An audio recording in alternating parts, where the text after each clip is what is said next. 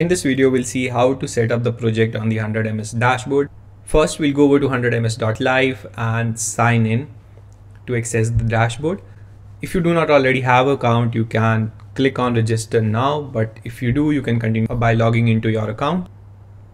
Start by creating a new project by clicking on the create new button.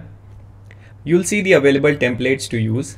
While you can create a custom app, but for this example, we will go ahead with the live streaming starter kit and click on the deploy now button. Here we will enter a subdomain. For this example, I'll use Flutter. Let India be my server region and click on continue. Now the app should be ready. You can join as one of the roles, which is broadcaster or HLS viewer. But let us just go ahead to our app dashboard.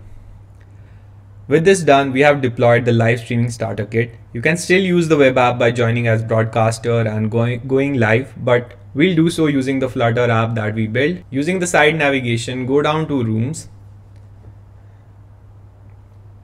and click on create room. Even though a room is already created by default, let us create a new one.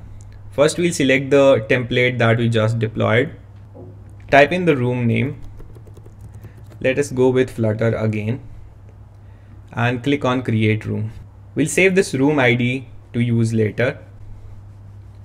And let's move further to create our Flutter project.